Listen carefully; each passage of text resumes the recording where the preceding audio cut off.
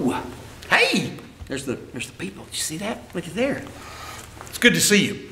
I want to talk to you about what's going on this weekend at St. Bethlehem United Methodist Church.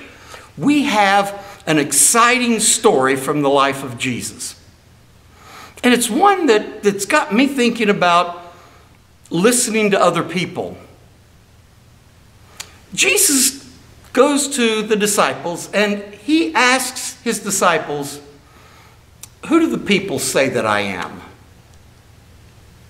Who do the people, the regular, ordinary, everyday, in that culture and time, poverty-stricken people, who do these people with all of these extreme needs, what do they have to say? I want to know what the people say.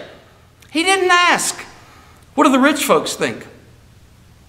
He didn't ask, who do the politicians say that I am? Who do the people that really matter? Because you know, to Jesus, the people that really matter were the people who are hurting. Who do they say that I am? I want to make sure we're getting the message clear to them, so I need to hear from them. It's a great story. We're going to look at that this Sunday. In the traditional worship service, we've got new members coming in. They're transferring. They moved here from Colorado. It's going to be an exciting day. We'll share all of that with you. In the modern worship, the Called to Praise band are singing "Friend of God, I'm Alive," and one of my favorites, "Word of God, Speak."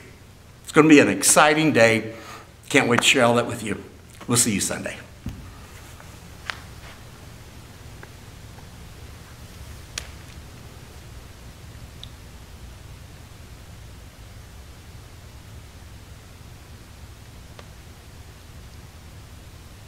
So we live in the digital age and, computers. Somebody has to program all that stuff, right? Mm-hmm.